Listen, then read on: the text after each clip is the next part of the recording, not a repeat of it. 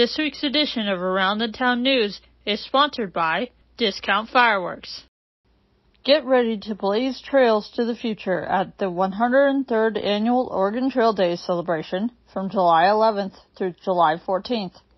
We sat down with one of the organizers to find out more about the upcoming events. We have this nice brochure that we had printed. It's also on our website at www.oregontraildays.com. Also on our Facebook, we've been trying to list all the events.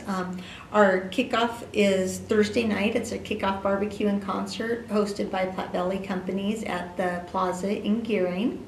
So that'll start everything off. And then also that night we have the Vera Delaney Art Show at the Civic Center. And then the carnival will be starting Thursday night.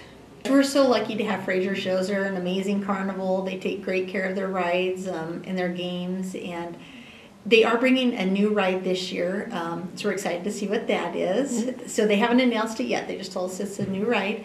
And then there is on our website, we link to their website too that says which nights you can get the wristbands and the cost of everything. Early Friday morning, we have the Don Childs Memorial Run. We ask if you want to be in it to sign up by June 30th, mainly so we can order the t-shirts. You can still sign up that day, you just might not get a t-shirt. And then the Old Settler headquarters opens at 9 a.m. at the Civic Center. The Vera Delaney Art Show goes from 9 a.m. to 9 p.m. Friday.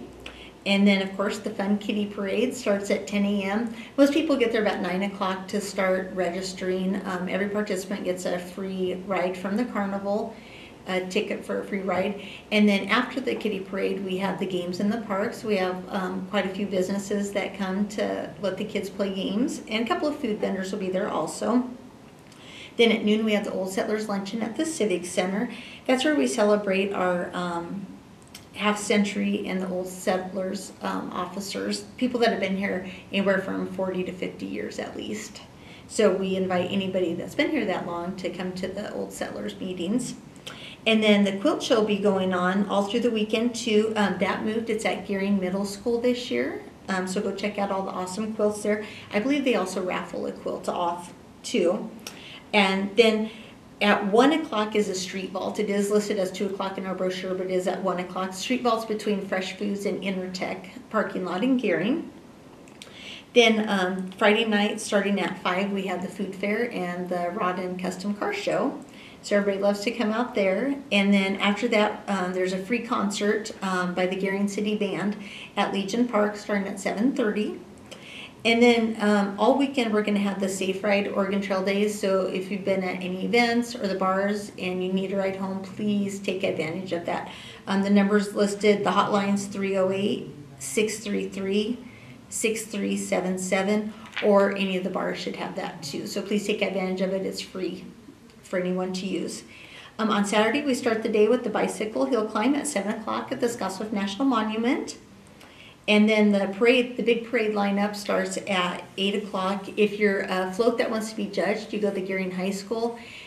If you have horses or anything, you go over by Ace Hardware and First National Bank. There's that little side street. Or if you're a cheerleader, band, or an old car, you go by the park over there by Loaf and Jug. And if your car's 30 years or older, it does not have to be decorated. If it's not 30 years or older, it must be decorated to be in the parade. And this year we are allowing candy or business swag to be handed out. You cannot throw it from the float.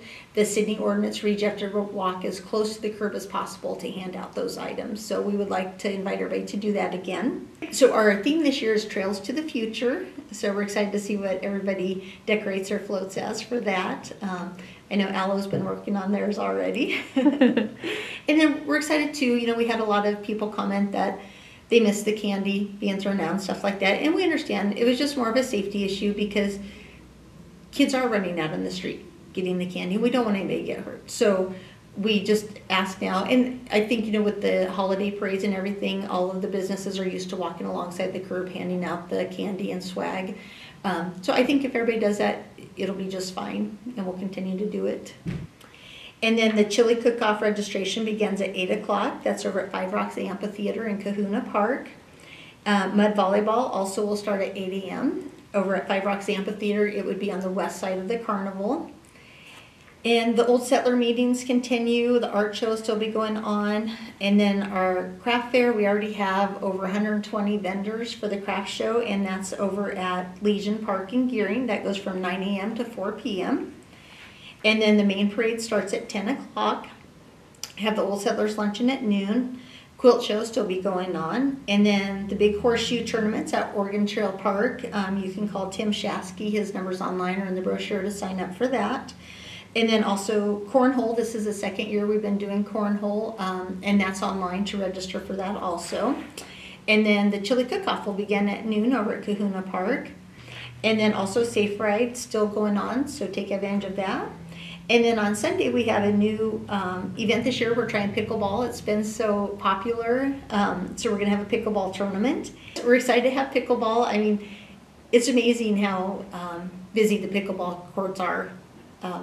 Every day, every night, they're just busy. And I know there was a pickleball tournament not too long ago, and it was very successful. So then I reached out to the person that did that and asked if they wanted to do one for Oregon Trail Days, and he was excited to. It'll be a fundraiser for the Gearing basketball team.